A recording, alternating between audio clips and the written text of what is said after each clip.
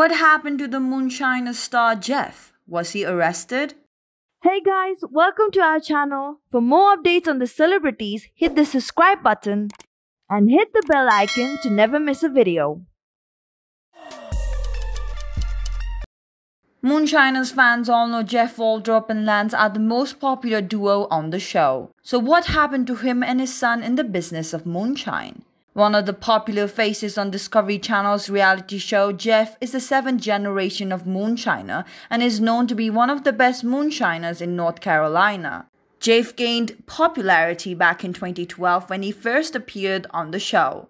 However, sadly, he has not been on the show for a long time and now fans are wondering what happened to him. Where is Jeff?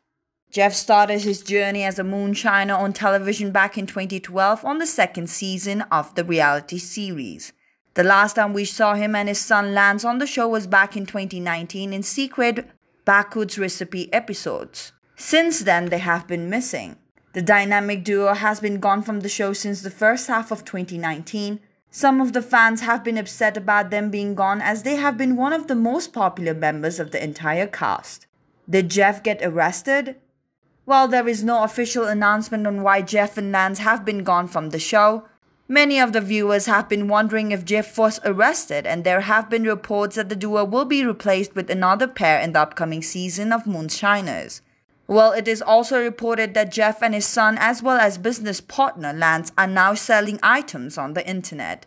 This could mean that they are trying to raise funds to restart their moonshine business again. There have been speculations on if these two have been facing some financial troubles lately as well. But fans are rooting for the two to be back on the screen. Will they be joining Moonshiners cast once again in the next season?